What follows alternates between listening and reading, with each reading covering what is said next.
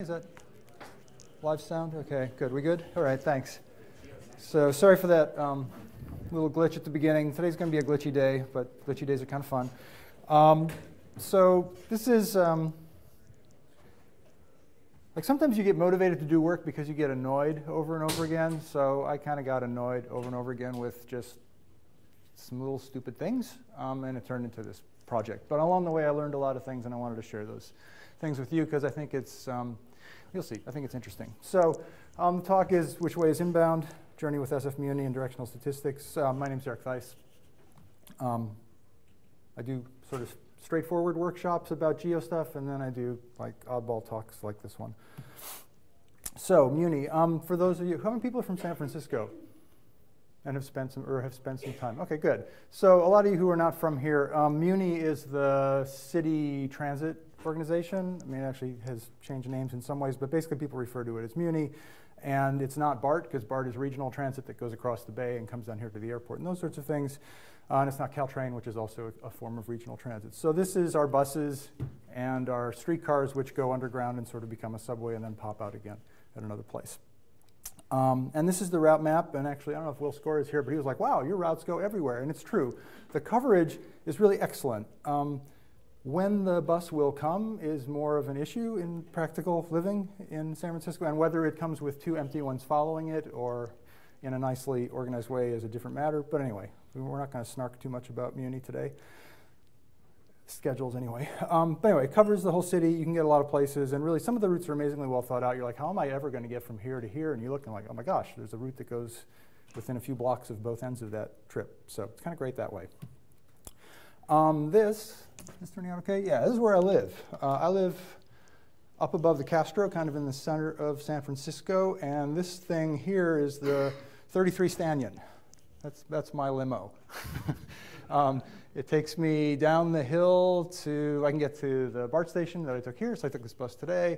I used to work somewhere where it took me. I mean, it's a great bus. It's a friendly bus. I know a lot of people who ride it. I actually know a few of the bus drivers by names that they used to play in punk bands in the 70s and all sorts of great stuff. But the bus does this crazy turn in front of my house here, often blocks traffic badly, and it's an electric bus, so sometimes these things flop off and then it stalls out and it's total chaos. But the main reason I'm showing you this is not to brag about my view, but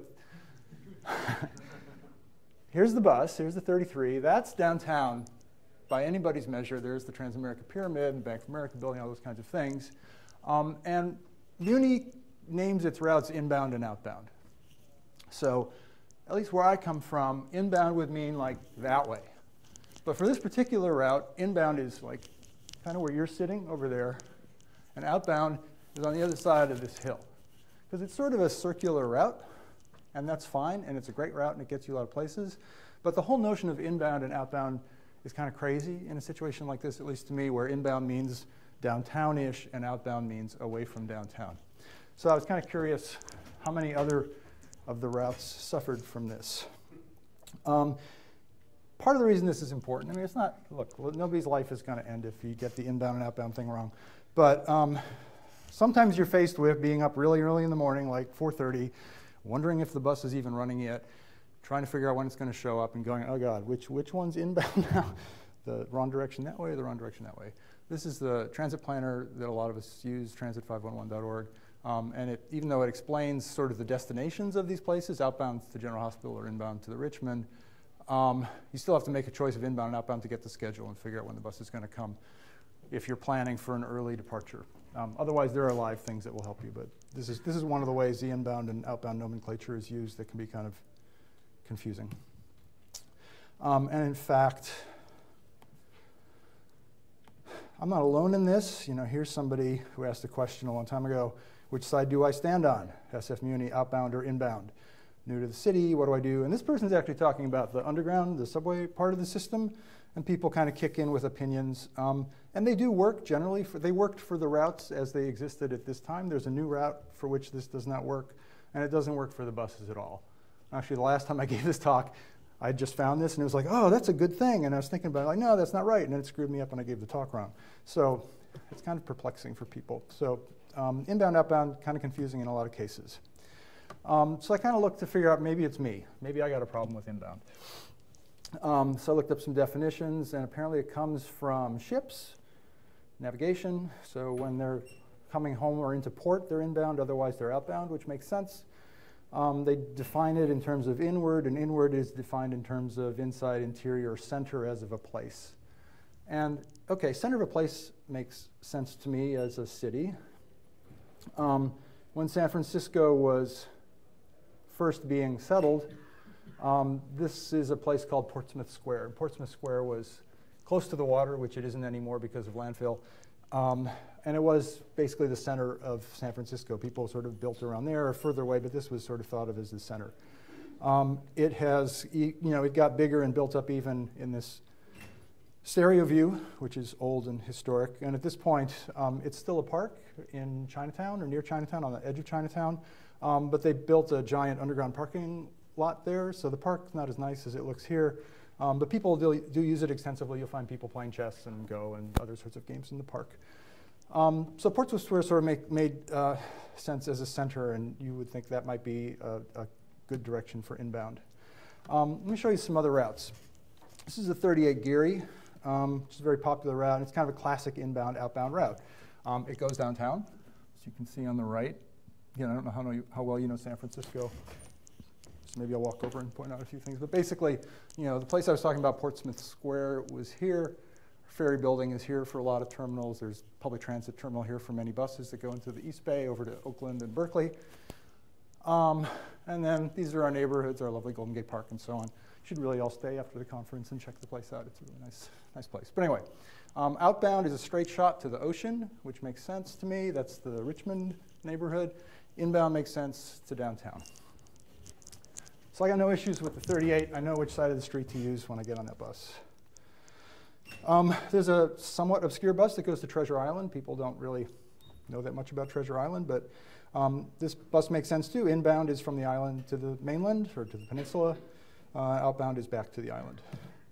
But then again, there's the 33, which I mentioned, which has this kind of meandering route starting up there in the left. I don't even know, starting is not even correct, but like out there and then coming down here. So you can see how it kind of travels in a radius almost from the center of the city. So I thought, I could look at each route piece by piece and just get an opinion about how good I thought it was. And it's like, well, that's not, I'm a PhD in operations research, and I took a bunch of statistics. There must be some way to actually quantify this and say, this one is inbound for sure, and this one is not inbound for sure. And I thought, well, there must be some statistics on bearing. Like bearing is what I think of like in terms of where I'm headed, or the expression we have, get your bearings, like know where you are and which way you're headed. So I was kind of curious if there were stats on bearings. And in fact, it turns out there's a field that has developed, unfortunately, since I was in graduate school, so I didn't learn about it, that's called sometimes directional statistics and sometimes circular statistics. And it gives you what you want. It gives you a notion of mean direction, so like an average way you're traveling. And as with all statistics where it's like central tendency and dispersion, it also has a notion of circular variance or standard deviation. So this sounds like exactly what you need, and because you have those things, you can do hypothesis testing. So it's pretty cool. And I think there's like 8 or 9 books that have been written about this since the 70s. I mean, actually, the early work was in the 70s, so I was not in grad school that long ago. But I think the most influential work, or most like substantial work, came out in the late 80s or early 90s. And that one's interesting, probably interesting to a number of you too, because it not only deals with circular statistics, it actually extends it to spherical statistics. So these same ideas work on a spherical surface. The math is kind of nasty, but you can do it. So just a couple of examples of how things work in the circular statistics world. This is a chart of some data. These are wind directions, and this is plotting them sort of naively. So we're just plotting observations from 1 to 300 something across the x-axis, and the number of radians in the direction of the wind on the y-axis. And if we know our data, we get a sense that there's this sort of band here that's sort of chunky, and this band up here that's kind of chunky, and not so much here. So 0 and 6 radians seem like where most of this stuff is happening. But it's kind of weird because well, we'll see in a second. Because if you plot it as a histogram on the left, sort of, again, naively, you're like, oh, I got a bimodal distribution. But in fact, because it's on a circle, it cycles back to itself. So a more natural way of plotting it, at least as a histogram this way, would be to put, somehow center it on the mean or median or mode or whatever. And then you get a sense of, yes, that's the most common direction, and then it kind of falls off from there. So it's a pretty well-behaved distribution, not as apparent in the first picture as left. Your mind has to do that sorting itself to really start making sense of it. And what you get from the field of circular statistics are approaches to plotting that look like this. So R has a package called circular, which seems to be, there's two circular statistical packages in R, but this is the one that seems to be better documented, maybe more widely used and more actively developed.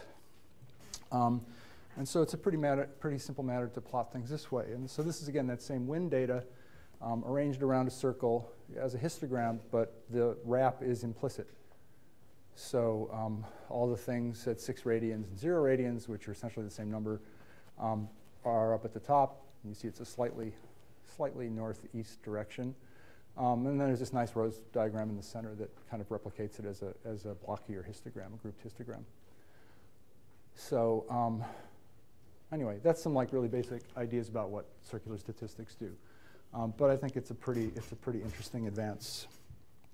And new, I don't know. Sort of think statistics doesn't change that much. I'm naive, but here's a whole new thing. It's come along in the past 20 years, kind of. OK, so yeah, so the question is, who actually implements this stuff?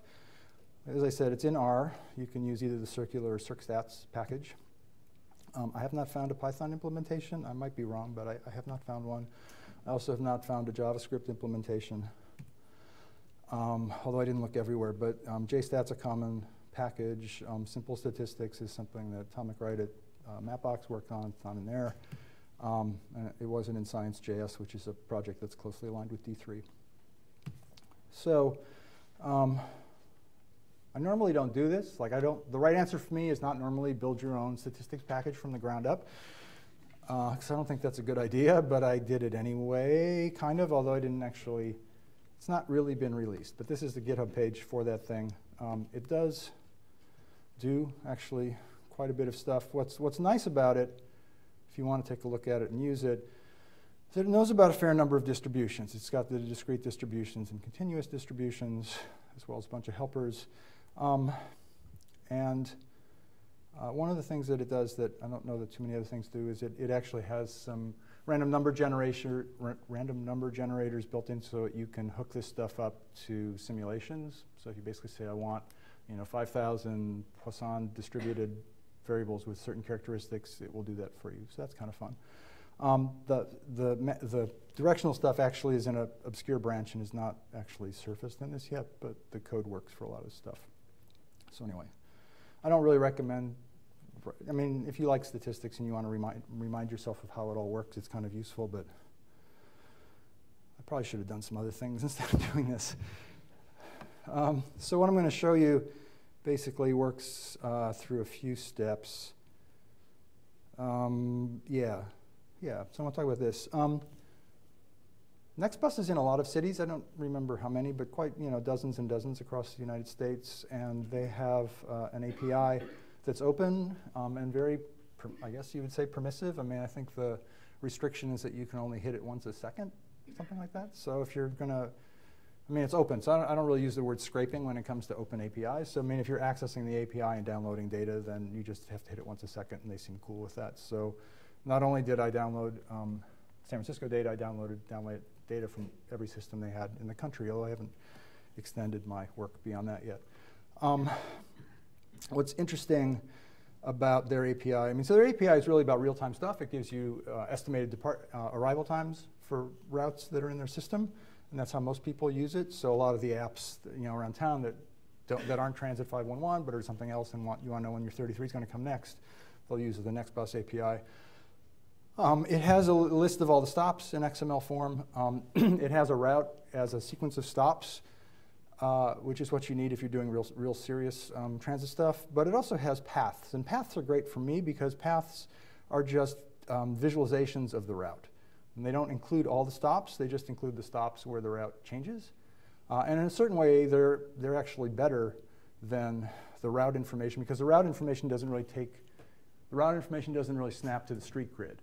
So if the thing turns, the line of the route will actually cut across the middle of the block, which isn't what you want to show people anyway. And mainly, I'm interested in just the lengths of the segments of the route. So the path information is great for me. I don't have to pull down all that data. So I work with the path information that NextBus provides. I pull that stuff into a PostGIS-enabled PostgreSQL database, as many of us do.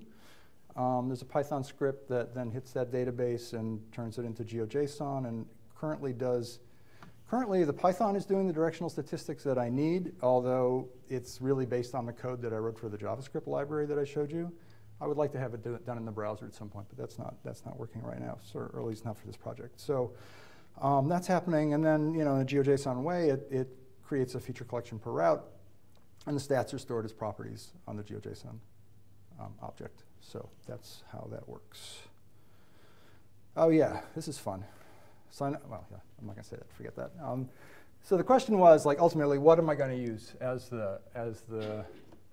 inbound? The golden inbound. What will that be?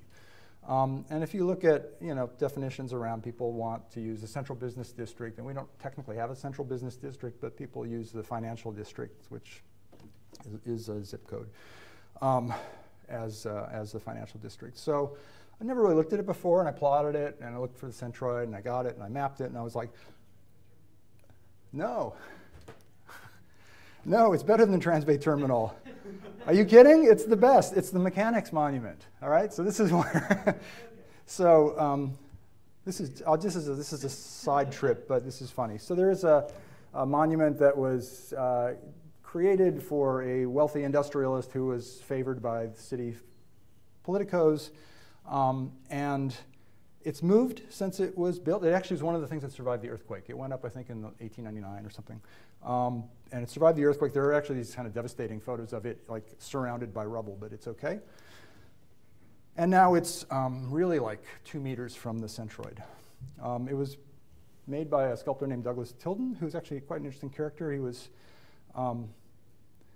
He had scarlet fever as a child and was deaf very early on, but he managed to go to Paris and study with another master sculptor and came back to a claim of the Michelangelo of the West. He was one of the accomplished California artists very early in the 20th century.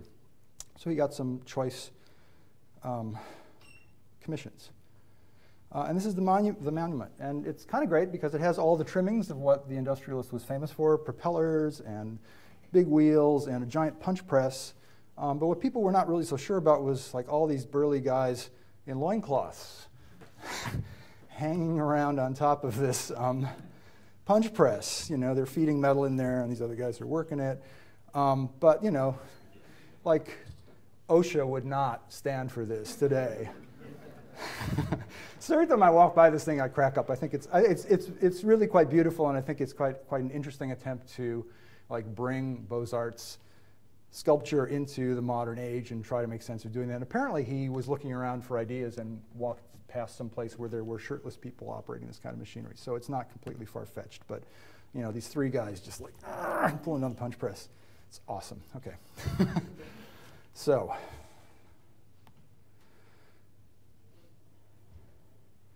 this is what I'm going to show. So this is basically, so this is the that's our financial district centroid on the map. This is showing up okay, right? Yeah, good.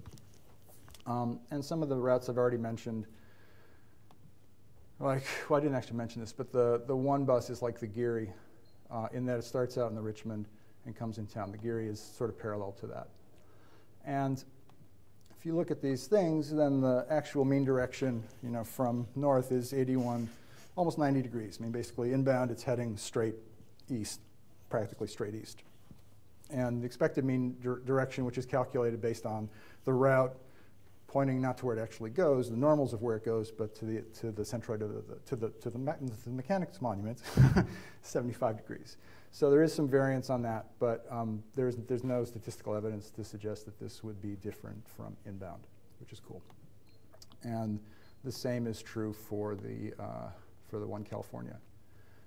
Very little variance. If you do a hypothesis test, there's no evidence that it's significantly different. But if you come back to, say, the 33, should zoom in a bit here, but the actual mean direction is a negative 49 degrees, while the expected direction, if it were actually inbound towards the financial district or the mechanics monument, would be 48 degrees. So the variance the variance of the route itself is significant because it makes a lot of turns along the way, but it's statistically significantly not inbound. It's kind of what I was looking for. So that's basically what the point of the exercise was about, and I have not done this for every single route, although I was very close, and then some stuff worked out this morning. But that is when I'm going to put this to bed. It's basically find the ones that are most, significantly not what they say they are. And then I'm not sure what I'm going to do with it. I will put this away. I will release my statistics library and put this away and go find something else to do, because it's kind of been occupying my time, but it's fun. And I think people, who work, I don't know, I'm curious to hear from other, I've given this talk, versions of this talk like 3 times now, and I always ask if there's anybody in the room who knows more about circular statistics than I do, or anything about it, because I'm kind of curious to meet people that have worked with this and have other ideas. So if that's you, please ask a question at the end, or come up and talk to me at the end. But anyway, I think this is something that would be interesting to add to our toolkit if we are not currently using that anyway. Do I have anything else to say? I got one more San Francisco kind of joke for you. San Francisco, we pride ourselves on everything, right? We're kind of a little snotty. But we do have a great, I'm getting ahead of myself. God, I want to tell this joke so bad. Anyway, yes, let's just go to this. So this is a famous photo. This is actually not the famous photo, but there was a famous photo shoot in front of City Lights Books, which is still run by Lawrence Ferlinghetti, one of the beats. And so you've got Allen Ginsberg in there, and Peter Orlovsky, and Michael McClure. All these famous beat writers came together, and even somebody from the next generation, Richard Brautigan, is in there in a white hat, kind of hiding behind somebody. And this great literature has come out of San Francisco, both much earlier than this and to the day. But we don't credit Muni for its literary and linguistic inventions. Muni has this great sentence that appears on all of its buses and trains, which is basically like this beautiful passive-aggressive, we're not going to help you unless we feel like it. And I'll end here. This is not my approach to questions. I will answer your questions. I will even have some unnecessary conversation if you would like. So I think that's it. So thanks for humoring me.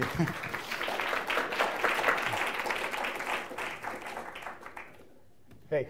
So I was wondering, have you thought about plotting the sort of the inbound points of all the lines and the outbound points, and seeing if you can draw a polygon that defines inbound?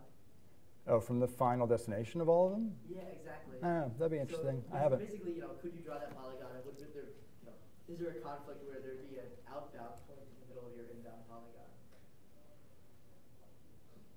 It's hard to define what an outbound. You mean outbound of a different route? I mean, to me, the ideal would be like Muni has some idea of what inbound is, like what the Right. downtown area is. Right. And if it's a consistent, maybe like the 33 makes sense, and it's just the Richmond is within this polygon because Right. the inner Richmond is and the outer Richmond is outside of it. Yeah, that's a good idea. I will look at that. I mean, it'd be easy to do. I think I would find like conflicts, I think so too. because I don't think they really think, I don't know what inbound means to them. It's not downtown, and I don't think it's a polygon. I think it's just some arbitrary decision that maybe it made sense for a bunch of them at the beginning, and then they had to fudge it, and then it just got out of control, and who knows? Because you can find buses where inbound is sort of mostly eastern as well as mostly western, and they should just take it doesn't make sense.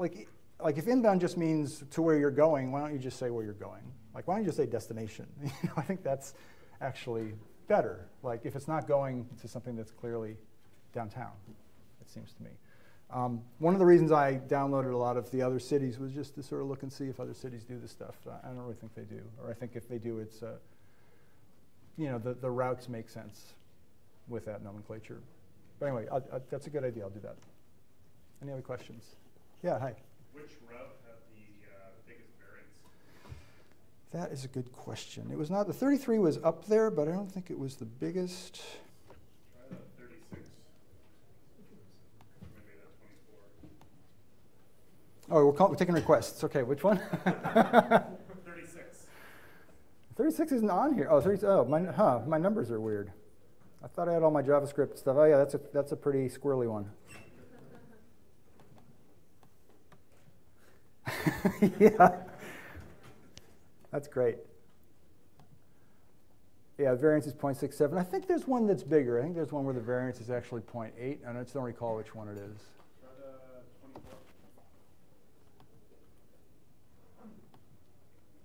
24 is 33. 24 is not that bad.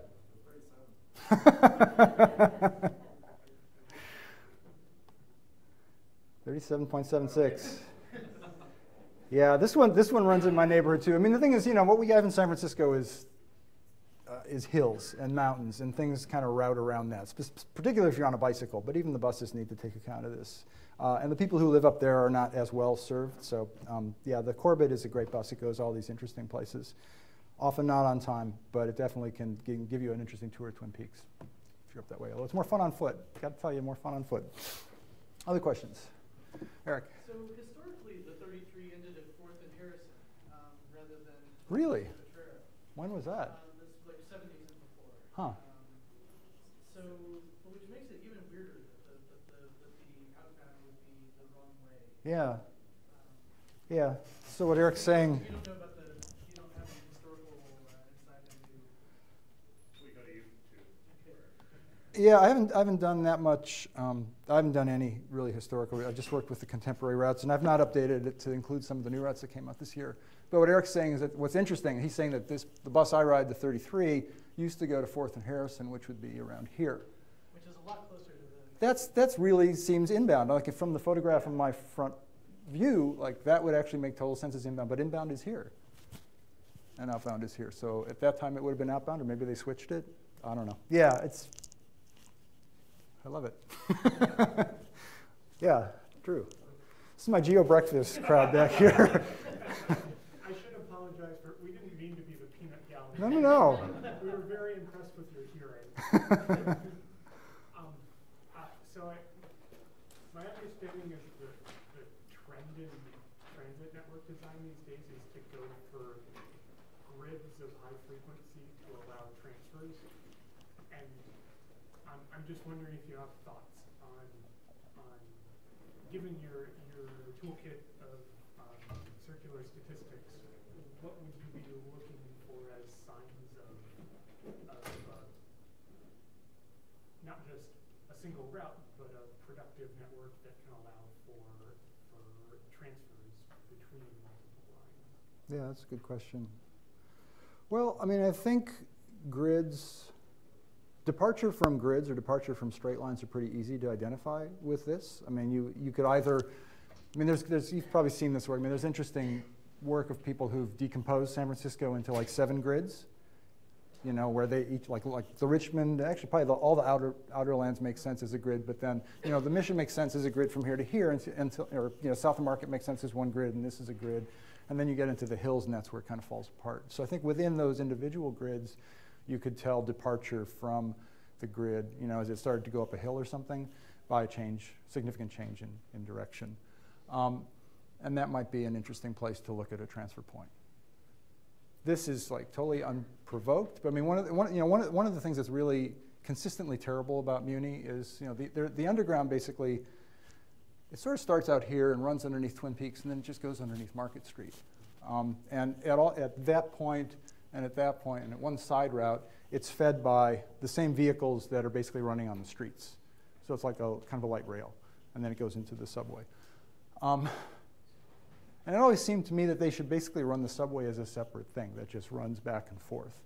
And that when these other lines come in, people should just get off and transfer to that, because the subway then would be easier to control and would not have to interface with the irregularities of things that are out on the street grid. So I don't know if this would help me look at that either, but that always struck me as, because it's for, you go down there and you're like, hey, maybe today's going to be the good day. Like maybe today I'll go down to the station and there won't be 50 people standing there and the train's 10 minutes, and by the time the train comes, like there's just no way. I mean, it looks like Tokyo, but it's not Tokyo. It's San Francisco, 7 miles square, shouldn't be that hard except for the hills. Sorry, Muni. Yeah, Gary. It's Right. You know, in this context.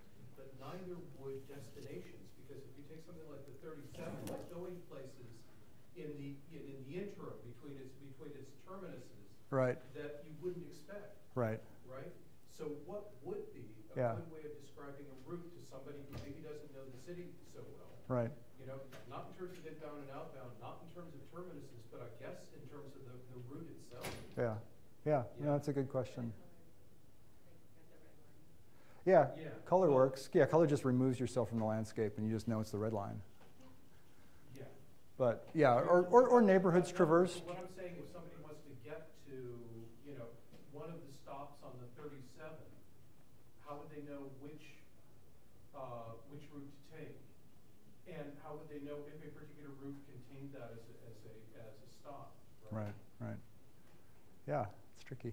Yeah. Well, other cities in the world do it completely different. Brazil, for example, put the number. In Brazil, most cities put the number, the route that defines the route is the number. But the actual name you see that is that number, whatever, 1, 2, 3, than the name of the neighborhood or a landmark or whatever it's going. So one route would be Chinatown, like Route 1, 2, 3, Chinatown, or Route 1, 2, 3, Potrero Hill, because it's a route the whole goes from. So you know the direction explicitly. Yeah. There's the name of the route and the name of the destination. So it's an explicitly differentiation. Yeah. So it uses neighborhood. The neighborhood or landmark or, you know, or other things, but Yeah. that doesn't solve the problem of the guy that doesn't know the city. Yeah. Then there's an app. Yeah, it needs an app. I mean, you gotta have an app. Time okay? Okay, yeah, that's good. I mean, the thing is also San Francisco being small and having so many hills and having so many real estate agents that there's a lot of neighborhoods, and there are new neighborhoods every couple of weeks as people are trying to sell something different. And like we didn't have Nopa before, which is north of the Panhandle, and now we have Nopa, which is more desirable than the Western Addition in the real estate world. Or it's a new thing, so you can sell it differently. But anyway, the 33 goes through, you know, sort of Potrero Hill, Mission, Castro, Coal Valley, and into the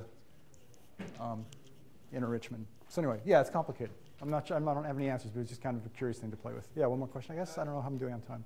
I was just wondering, do any of the routes change their inbound versus outbound while going in the same direction, or is? I'm not really. Eric, do you know the KT? I don't know. Like Boston, all the T's change at downtown crossing. So you're riding inbound and then you pass the station and you become outbound. Yeah, I mean a lot of the subways get to the Embarcadero and just go back, but there's a newish one. So a reasonably new line is the T, which comes down here and then runs down 3rd Street all the way out here. And I think that's inbound to here, and then it's still called inbound as you go out here, as you're heading directly away from downtown. That's what he was just saying. Yeah, it's inbound all the way. Yeah, so that one seems like totally crazy.